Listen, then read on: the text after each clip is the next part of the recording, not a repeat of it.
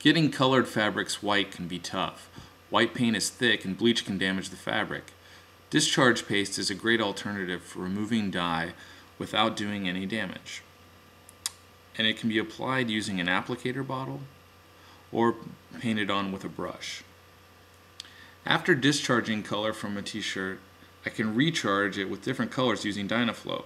For this project, I'm going to shoot Dynaflow through an airbrush.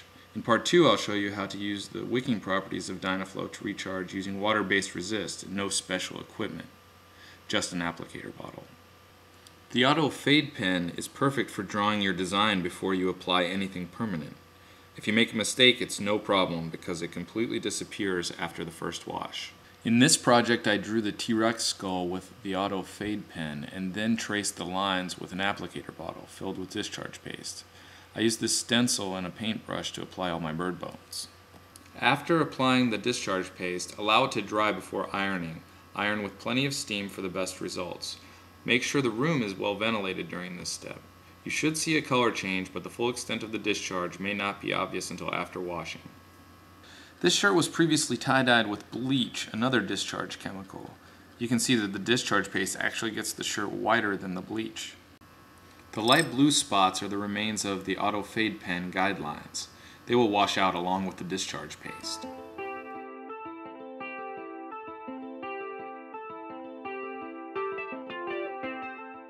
After washing, the new white lines really pop.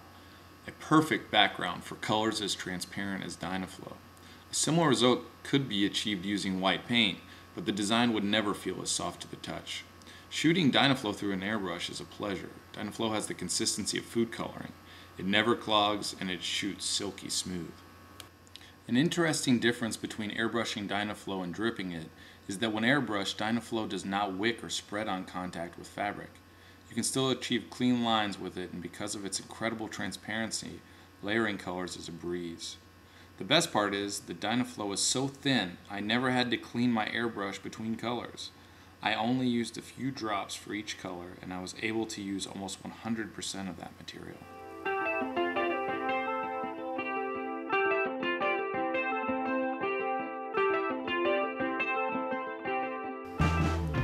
The end result is a bright design on a dark background that almost looks fluorescent.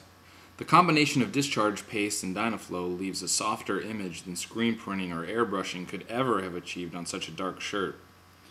Watch part 2 where I show you how to get similar results without an airbrush using water-based resist.